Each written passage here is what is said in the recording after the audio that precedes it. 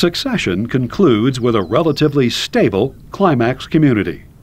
Traveling around the Earth, the types of climax community vary dramatically from one area to another.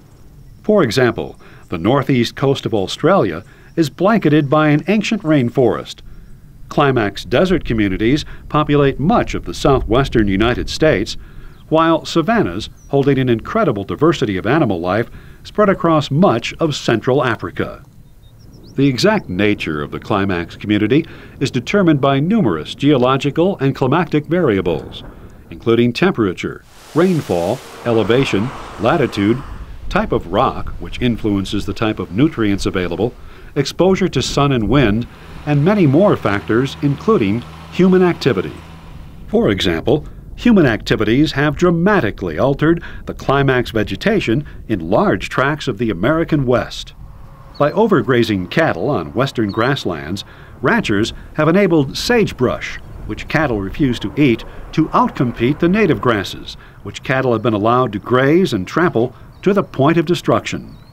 Once the sagebrush takes hold, grasses are unable to regain their dominant position in the climax community.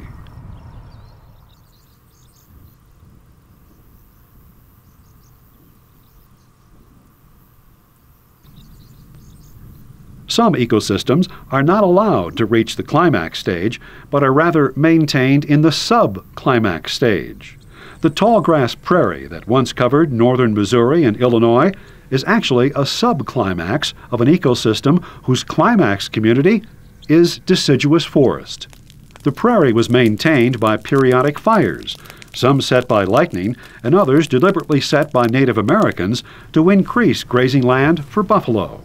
Forest now encroaches on most tall grass prairies, and limited prairie preserves that remain are maintained by carefully managed burning.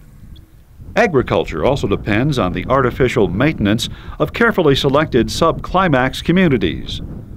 Grains are specialized grasses characteristic of early successional stages, and much of a farmer's energy goes into preventing competitors like weeds and shrubs from taking hold in agricultural fields.